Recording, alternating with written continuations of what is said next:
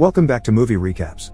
Today I will show you an action, adventure, fantasy film from 2017, titled Cold Skin. Spoilers ahead. Watch out and take care. The year is 1914. Our nameless protagonist, a young Englishman, has been on a boat for 67 days, traveling to a remote island in the South Atlantic where he'll work as weather observer for a year. On the last day of the trip, while having a smoke by the railing, the captain asks him what he's running away from, because that's the first thing they asked him when he decided to go to the sea. But the Englishman doesn't reply. They make it to the island, and the whole crew helps the Englishman take his things to the cabin he'll be staying at. He notices there are no birds around, and the captain points out there is no weather official welcoming them either. They enter the cabin, which looks as it's been abandoned a long time ago, and that makes the captain think it's not safe. He doesn't think the Englishman should stay, but the man refuses. He is staying. Even if it isn't part of his job, the captain helps the Englishman investigate the area. On their way to a lighthouse they've seen from afar, they find a fountain and on it, a message written on the rocks: Gruner owns this fountain. The captain sends his crew back to the boat and continues with the Englishman alone. A moment later, they make it to the lighthouse, which is rudimentarily fortified. When nobody answers their knocking and calls, they break in by forcing the door open and go upstairs, where they find an old man sleeping. This is Gruner, who whispers something about going back to the water before getting off the bed. When the captain asks him about the previous weather observer, Alder Vigeland, who he should be taking back with him, Gruner says he died of typhus, that one day he just left and he never saw him again. Since Gruner isn't helpful, the two men leave. The Englishman still wants to stay, so before returning to his boat, the captain tries to gift him his gun. The Englishman turns it down, and after saying his goodbyes, he goes to his cabin to start tidying it up and setting up his weather tools. In the desk drawer, he finds a journal left by the predecessor, so he decides to read it by the fire. The first few pages are pretty normal, the usual notes about the plant and animal life on the island, also a photograph of a woman in a wedding dress. The back says Mrs. Vigeland in love, love, love, which makes her his predecessor's wife. But soon things turn weird. There are notes and drawings of strange sea creatures that attack humans, plus an ominous remark: Darwin was wrong. The next day, while doing his weather readings on the beach, the Englishman finds circles of rocks filled with shells on the sand, the shapes too exact to be the accidental work of the elements. Later at night, while having dinner in the cabin, he hears some strange noises outside the house, growls and hits to the wood wall. He's slowly approaching the door when suddenly, a monster's paw appears under it. It matches the drawings he saw in the journals. Hearing more of them climbing all over the house, he rushes into the basement and closes the door behind him. He spies what's going on above through a hole in the wood, and when he notices a creature looking at him through the same means, he stabs it with a knife he manages to stick through the hole. They're still out there, though, so the Englishman decides to tie the door handle to the stairs and spends the night in the basement. He comes out the next morning, noticing the blood on the house floor and the strange footprints on the sand. He rushes to the lighthouse, but is unable to open the door this time. After calling for Gruner a couple of times, the old guy finally opens a window and throws water at him, refusing to allow the Englishman to enter when he asks, tells him he should have stayed on the boat. Moments later, the Englishman is getting the house ready for the night. He seals all windows and surrounds the cabin with a circle of wood and books that he covers with lamp oil. Once he goes inside, he also seals the door and loads a rifle. The creatures arrive soon after that and jump on the windows and door, slowly destroying the reinforcements placed there earlier. The Englishman manages to shoot a few at first, but there are too many of them. So he lights a torch with a lamp and throws it on the wood and paper circle he put around the house, starting a fire that scares the monsters away but he can't control. The cabin catches on fire as well, so the man has no choice to leave the place, burning his hand in the process, and spends the night behind beach rocks and under a rain that begins falling when he gets there. He returns to the cabin the following morning, finding it destroyed. After grabbing a handkerchief to wrap his wounded hand with, he takes the rifle and sneaks around to follow Gruner to the fountain. When he's about to shoot him, he's jumped on by one of those sea creatures that happens to be a female wearing a sweater. He pushes her off and points at her with his rifle, but Gruner finds them then and points at the Englishman in return. He doesn't give up, though. He makes Gruner put his weapon down by threatening the creature. Gruner asks him what he wants. The Englishman says it's obvious. So Gruner finally agrees to let him stay with him in the lighthouse after the Englishman tells him all the kinds of supplies he has to share and explains that the creature is harmless. He proves this by calling her over as if she was a dog, and she indeed does obey. Before leaving for the cabin, Gruner decides to name the Englishman Friend. When they teach their cabin, they proceed to grab as many provisions as possible. Friend tells Gruner that he thinks the previous weatherman didn't die of typhus, he was left alone in the house and the creatures took him. He thinks that should count as a crime under Gruner's belt, but Gruner doesn't confirm or deny it. He just tells him they need to go, nighttime is approaching. Some days later, we find Friend sleeping inside the lighthouse, only to be woken up by the creature licking his burned hand. Her saliva has healing properties. Gruner enters the lighthouse then and tells him he's been sleeping for around 2 days. Friend even wetted his pants. They go upstairs and while counting the bullets under their disposal, they talk about the creature. Gruner can't truly talk to her, just order her around. She's like a dog that will always return to her master no matter how cruel he is. Friend is amazed by her and watches her while talking about the theory of isolated sea creatures that evolved in their own way to survive. Gruner doesn't like this speech, so he interrupts him to take him to the balcony and explain that the creatures hate light, be artificial or natural. Friend asks him he didn't leave with the boat that brought him 4 days ago, and Gruner replies that if civilization is so nice, why did Friend leave it? He prefers it here, where he's the master of his own destiny. Friend replies that he can stay if he wants, but he'll shoot a sign for the first boat that comes by. Gruner finds the idea laughable because they aren't on a commercial route, the lighthouse was only built to divert funds. Days passes. Friend tries to restart his life for the second time. While checking out the lighthouse, he puts up a hammock for himself and finds an old diving suit in a chest. He even starts marking the days on the wall and getting used to interacting in a friendly way with the creature. When night falls, Gruner tells him to grab his rifle and takes him to the balcony, where torches have been lighted and the lighthouse's lamp is shining brightly. Armed from head to toes, Gruner explains to Friend the creatures are coming and how to attack. It is important to only shoot when they come close, and taking down only a couple of them is enough because then they'll eat each other.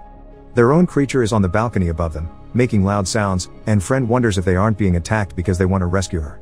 When the monsters finally come, Gruner quickly starts attacking them, but fear gets the best out of Friend and he steps back inside before passing out. The next morning, Friend is woken up by a very angry Gruner, who tells him he won't accept any dead weight living with him no matter how much food and alcohol he brings. He sends him out to fetch water, and Friend does exactly as asked. But when he returns to the lighthouse, he discovers Gruner has been sleeping with the creature. Later at night, Gruner gives Friend a last chance. He takes him out to the balcony again, but this time, when the creatures come, he is the one to step back inside. He closes the door and locks Friend outside, leaving him to defend himself. The next morning, he opens the door again and finds Friend covered in blood but alive and victorious. Both men settle on daily routine then. Each day, Friend does menial tasks to earn his stay in the lighthouse, and at night, they defend themselves against creature attacks. Friend remembers why he came to the island, to find peace in nothingness, but instead, he's found hell. He wonders why the creatures don't attack every night. In fact, 2 entire weeks pass without any sight of them. On his daily searches for wood, he's also started to pick up whale bones for carving.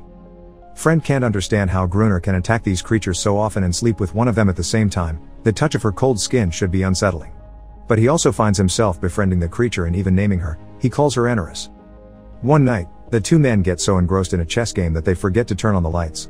They're almost overpowered by the creatures when they attack, but they barely manage to survive by locking themselves in the lighthouse, although Gruner's leg gets hurt in the process.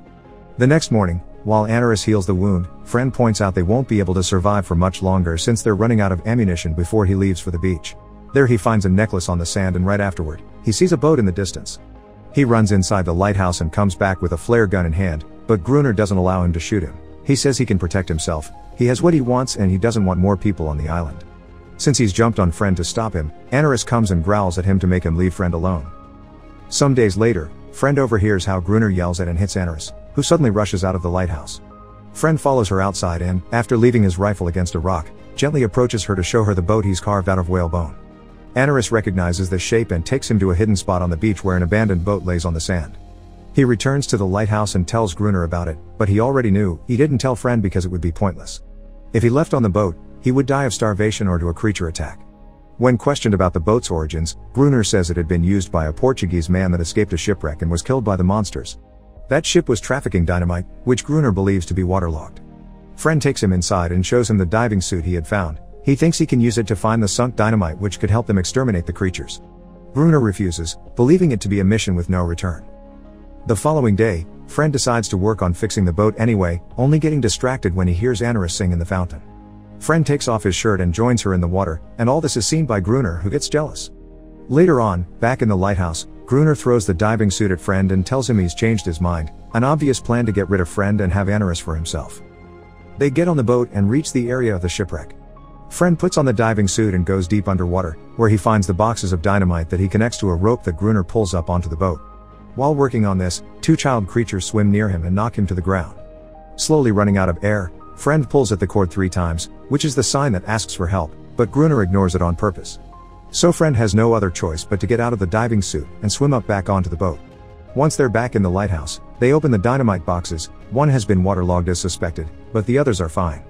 They bury them in 2 lines outside the house, one very near the walls. Winter arrives, snow starts falling. A week passes without creature attacks. One particular morning, Friend discovers Gruner had spent the night on the balcony with his hand on the dynamite detonator, almost freezing himself to death. Friend snaps him out of it and sends it inside, but before following him, he disconnects the wires from the detonator. Another 3 weeks pass without monster attacks. Gruner hits Aniris, thinking she's warned her friends, and decides they need to set up a trap. That night, Friend stays by the open door surrounded by lamps, and Gruner takes Aniris up to the balcony to oblige her to sing. When the wind accidentally blows out some of the lamps by the door, the creatures take the chance to enter the lighthouse and attack. While Friend makes his way upstairs, shooting them, Gruner tries to detonate the dynamite to no avail. So he has to defend himself the best he can until Friend gets there to reconnect the wires to the detonator. When he's done, the lever is pulled and the farthest line of dynamite explodes, effectively destroying most of the creatures. Excited by this, Gruner pulls the lever again, going Friend's warnings, and sets the closest line of dynamite off, knocking out both of them. In the morning, they go out to see the damage. Gruner is finishing off any creature that may be left alive, but Friend can't bring himself to do it when he discovers a bone necklace on one of the creatures, a sign of intelligence. Gruner throws the necklace into the water. That night, the creatures don't come, but the two men hear the sad sounds Aniris is making somewhere down on the beach. Gruner explains that's how he found her as a baby, crying while trapped in a net. He also says she always does the same thing, cries a lot but ends up coming back anyway. Friend thinks she's mourning. The next day, while walking along the beach, Friend notices two child creatures on the sea. Trying to be friendly, he prepares something for them, a circle of stones on the sand and the bone boat he carved in the middle. He returns to the lighthouse then, where Gruner is reloading their rifles with fake bullets just so they can keep on inspiring fear. Friend ignores him and goes to the balcony where he uses binoculars to check on his little bone boat. It's still there where he left it. The following morning, Friend finds that Gruner has drunk himself to sleep and a deck of cards has fallen to the floor. Inside the card box, he finds the same picture of the woman he had seen in his cabin, but here she isn't alone, her husband is with her. The words love, love, love are also on the back of this picture. Friend has a realization then, Gruner is a fake name and the previous weatherman hadn't died. Gruner is the previous weatherman, driven crazy by loss and isolation. Upset by this discovery, Friend decides to erase the day count he's been keeping on the wall.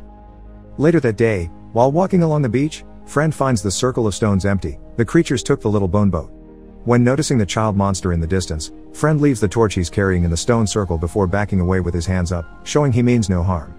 The young creature approaches him then, and soon after, many others also appear, including Aniris, who is looking much more confident. The kid is about to give the bone boat to Friend, but Gruner interrupts the sweet moment with a shot of his rifle. Friend tells him to back away because they were wrong, the creatures are actually friendly. Ignoring him, Gruner orders Aniris to go back to the house, but she doesn't obey. Gruner becomes very upset when he realizes Aniris won't return to him, and he runs back to the lighthouse, mumbling things like nobody leaves Gruner. Gruner leaves. Friend tries to befriend the creatures again, but the kid falls when a shot from Gruner at the lighthouse balcony hits him in the chest. All the creatures run back into the water, including Aniris, who only stays back one more second to share a look with Friend. Enraged, Friend returns to the lighthouse and attacks Gruner for he's done, but Gruner gains the upper hand.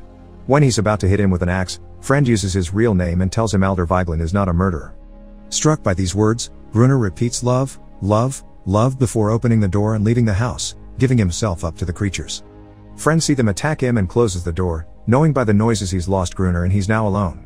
Time passes, and we see 3 officers inside the lighthouse trying to awaken Friend, who is sleeping on Gruner's old bed. They're here to replace Friend with the new weatherman, and they think Friend is Gruner, but Friend doesn't correct them. In fact, he tells them the weatherman died of typhus. The officer in charge scolds him for the state of the room and informs him that they are at war while Friend goes out to the balcony, where he sees a bunch of ships in the distance. The movie ends with Aniris running along the beach before jumping back into the water. Make sure to subscribe and turn on notifications so you can watch more videos like this. Thanks for watching.